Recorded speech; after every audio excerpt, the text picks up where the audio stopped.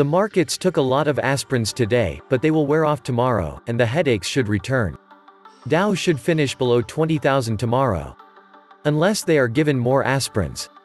Eventually, though, all that aspirin will create an ulcer. Legendary investor Jim Rogers warns that the next time we are going to have a financial problem it's going to be the worst, and right now it appears we are headed toward the worst financial crisis of our lifetimes, and we will know in a few months. However, Rogers noted, the reason behind such market mayhem is not just the virus, it is certainly much more than that. The Fed created the three largest mega bubbles in history, in housing, bonds, and equities. One is exploding, the others are not far behind.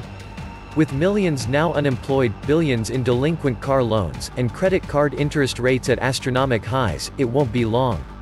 They should just print infinity dollars and say the Dow rose to infinity, and we're all rich. That would solve everything. It's always the same outcome, bankers bailing out themselves in the total mess they created. Witness in action our government of Wall Street bankers, by Wall Street bankers, for Wall Street bankers. No matter whom the people elect, you always get JP Morgan and Goldman Sachs in charge. The shit going on is unbelievable. All to save massively overpriced assets. All the talk of helicopter money to save the economy is insane. What good will give people who would have never made money in the first place, a giant wad of cash? They'll blow it on garbage like some did with their Katrina cards. The only money given out should be the money stolen from working Americans. Whatever was stolen in payroll taxes should be given back for 1 year. Warren and the rest of the oligarchs who pay nothing in payroll taxes can eat their dicks. This is the reset. Welcome to the brave new world. Welcome back to the Atlantis Report. Please take some time to subscribe to my backup channels. I do upload videos there, too, on a daily basis. You'll find the links in the description box. You will also find a PayPal link if you want to make a donation. Thank you. Now perhaps it should be clearer. This crisis will, in all probability, be more serious than all those experienced so far. Including the Lehman crisis. More serious because its nature is different. It is not a shock from fundamentalist aggression to the West, remember September 11th, and not even from financial contagion like the financial crisis drugged by the subprime of 2008-2009. This is a crisis of global economic paralysis, of interruption, it is not known how long, of the vital organs of the corpus economicus. And it is not resolved by flooding the system with liquidity or by loosening the leverage of interest rates even more. It is not a shock of demand, but it will be a shock on the supply side with chain repercussions on all the world production chains that will amplify each other. More than the stock market, the real economy is the real problem. Rather than looking and being surprised by the collapses of the stock exchanges, we should look at the underlying. To the real economy, which is the real vulness of a health crisis never known so far in its planetary dimensions. The data of the Chinese economy brought out yesterday should be enough to understand the extent of the crisis. In just 2 months of the epidemic, industrial production fell by 13.5%, down retail sales by 20%, and even more limited investments, as obvious at this point, are the peak investments of 24%. That script will replicate around the world. With economies collapsing everywhere. Perhaps here is the explanation for the fact that despite the drastic measures taken by the Fed on Sunday evening to bring zero interest rates at once and to re-engage in post-Lehman-like buyback policies, the stock market reacted by deepening the falls, rather than mitigate them.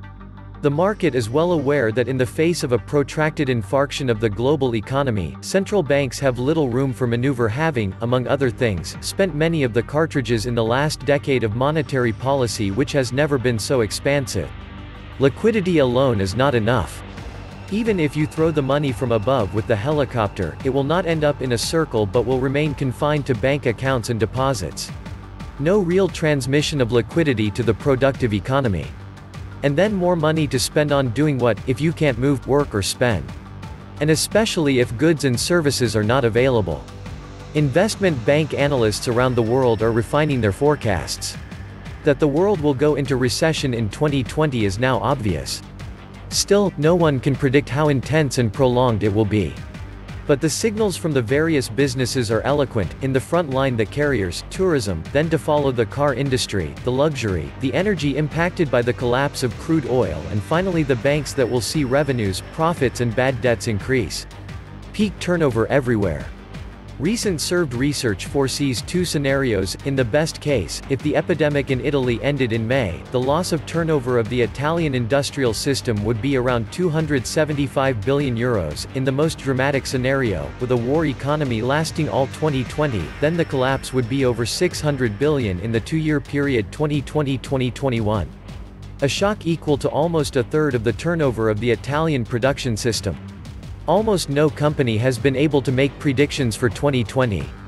Among the Italians, Ferragamo did it, which said that if the current situation remained unchanged until the end of March, a 25 to 30% loss of revenues is expected in the first quarter of 2020 on an annual basis. A global look at the price lists given by the UBS analysts, who are now talking of the fastest bear market in history, referring to the sudden and rapid drop in stock exchanges. UBS analysts observe that since 1945 the most pronounced drop from the highs has been 34.5%. Applying it now, the S&P 500 should find its lows around 2,200 points. Yesterday it closed at 2,386.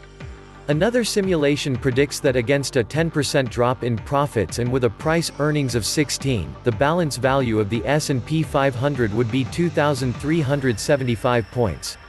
But if corporate America sees profits fall by 30% this year, as many already predict, then the S&P 500 could continue to drop to 1,800 points. The crash of the airlines. The alarm launched by the airlines from British to Lufthansa to EasyJet on the blocking of flights that is likely to last for a long time will impact on profits and, therefore, on prices on the stock exchange. It is evident to see how much the carriers have already lost on the price lists. IAG, the holding company that controls the British Airways, has lost more than 60% of its value since February 19.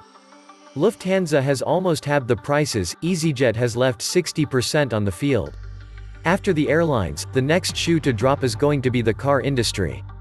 Another major sector that is heavily impacted is the car sector, from FCA to Peugeot to Renault.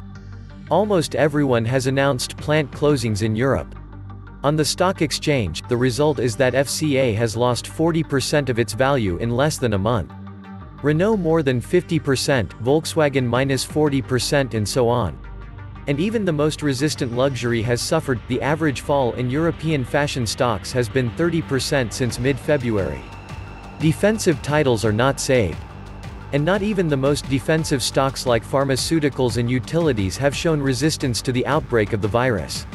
Just to give an idea, a title such as the Italian Terna, which has increased the dividend policy, operates in a monopoly with regulated tariffs and has a gross margin on revenues of 70%, however, falling from €6.7 by February 20 at 4.8 yesterday. As you can see, no one is saved on the stock exchange. But the market is only the amplified mirror of the underlying economy. And the signals it sends are that the generalized sell-off implies very gloomy prospects for the performance of the economies in the coming months. This summarizes the picture that has never been so gloomy. The current situation is also worsened by the fact, so far, that the spread of the virus has triggered simultaneous shocks unprecedented for demand, supply, and financial conditions. The more the virus spreads, the greater the number of economic sudden stops around the world, and, consequently, the market will need more time to recover. Initially, we hoped that the recovery had a V trajectory, then U, and, potentially, also L. Conditions could remain unchanged or even worsen for longer than initially estimated.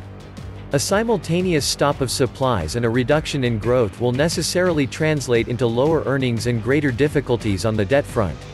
The implication of these developments is that, despite the drop in bond yields, as financial conditions become increasingly restrictive for companies, there will be a greater risk of default on the debt markets, and the wave of buybacks, which in the past has served to bring up the stock markets, will stop abruptly. This system is designed to benefit globalists, government bureaucrats, and aristocrats, or in the USA old elite business money. If anyone else thrives, it is a byproduct of the aforementioned system. The stock market has always been a market designed to benefit the people mentioned. They will cleanse the system when they feel it needs to be cleansed, as they have done with all previous market crashes. Until then, you will continue to see those stocks do their magic. For anyone outside the stock market elite that makes money, count your lucky stars. Well, if you didn't sell into strength today, you're out of luck. You will not see this price range again for a while. Tomorrow, at the latest Thursday, you will see an 18,000 print. A lil stall after that, and the really big leg down. It's pretty much baked into the cake at this point. The Fed is actually being gracious to investors.